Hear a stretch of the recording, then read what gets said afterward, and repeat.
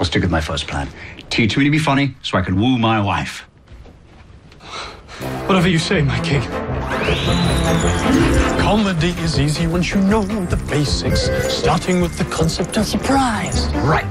Take what folks think, give it a wink.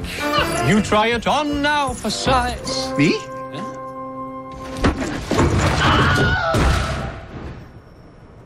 He was surprised. Comedy gold. Really? I'm telling you, it's comedy gold.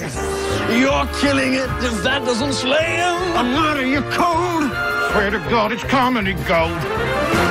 Well, our work here is done, so I'll just begin. We're just getting started. Right. Lesson 2. Lesson number 2 is also fundamental. Something that we call the rule of 3. Set up the joke, give it a stroke. Third time and back. Yes, now me.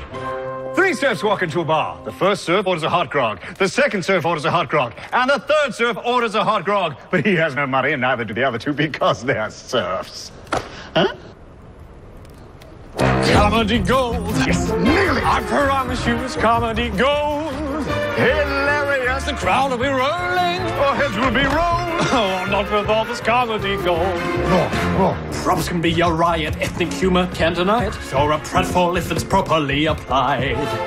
Depending on the viewer, take it blacker or it bluer, or try an observational aside.